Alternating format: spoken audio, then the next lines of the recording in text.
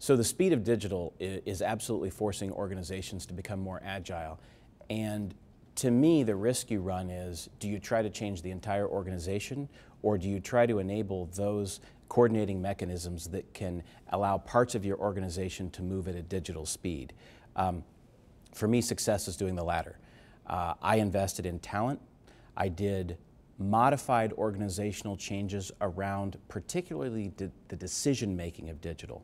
What I mean by that is, how much money do I devote to digital and what decisions get made.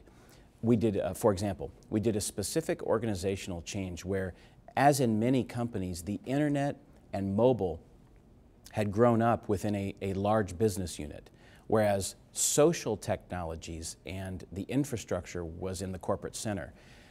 What we determined was a core set of digital capabilities around advertising, around mobile, around social media, and around the infrastructure like usability labs. All of that actually ought to be in the corporate center, which I control in the Chief Marketing Officer capacity. And by having that organizational change, which I had to build with my colleagues in the C-suite, enabled me to put all of the digital resources in one place, because the decision making has to be lightning fast, as folks know. And I also control the budget of promotional dollars, so I can control how many dollars to go towards digital sources.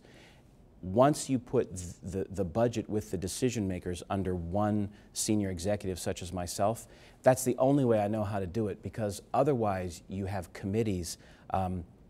Committees do not move at the speed of digital, just to say something profound, and you have to avoid them. You have to put dollars and decision making in the same place to move at the speed of digital.